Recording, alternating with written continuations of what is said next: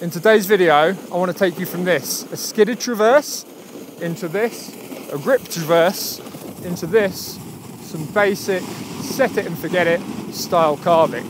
So, we're going to start off with that skidded traverse that you probably find yourself making.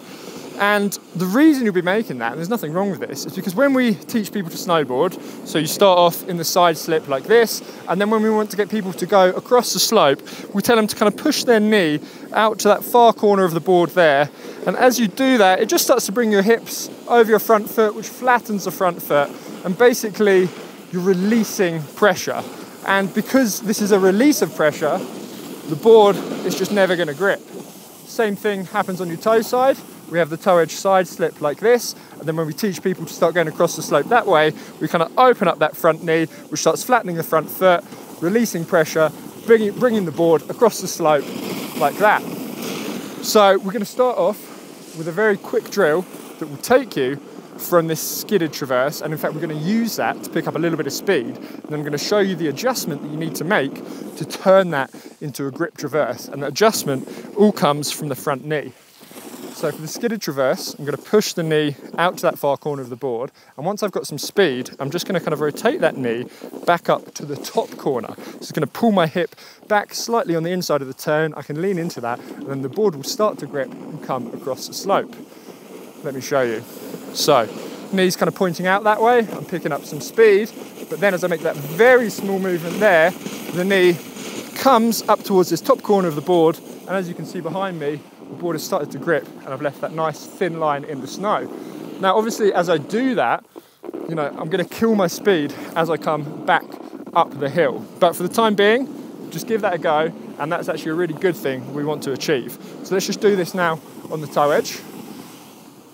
So, side slip, open up the front knee, front foot starts to flatten, I pick up some speed, but then tuck that knee back in, point it to the top corner of your board, and all of a sudden, you're gripping in the snow with that very, very slight change. The board's going to start carving and pulling you around.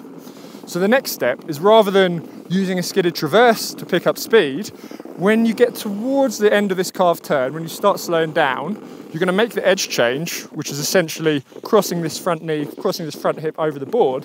And then because you're going to be going into the fall line, that's going to give you all the speed you need, and you can just hold that knee in place until you're ready for the next edge change.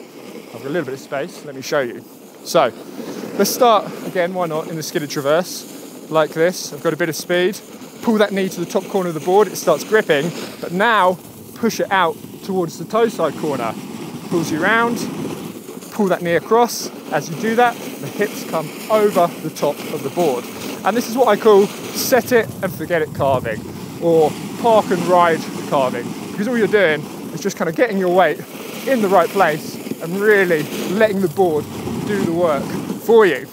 And what I really like to think about when I'm carving, when I'm doing this basic carving, you're essentially setting the board on a track to either kind of go off on a heel side turn or come round on a toe side turn. And your front knee really kind of guides you through that and also gets your weight in the right place. And what I like to imagine is, if you remember from your science lessons at school, those bar magnets, and when you put the iron filings on them, you get those kind of cool shapes off to the left and off to the right.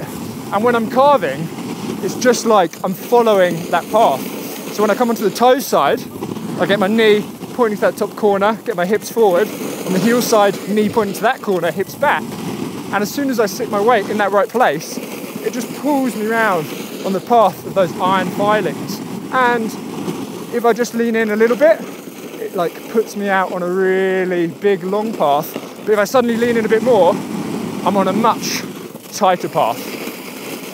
All right, so I wanted to make this video because I was teaching a client the other day and he had this problem, and with this very small adjustment, we got him going from this kind of skid into this grip and then straight away into carving.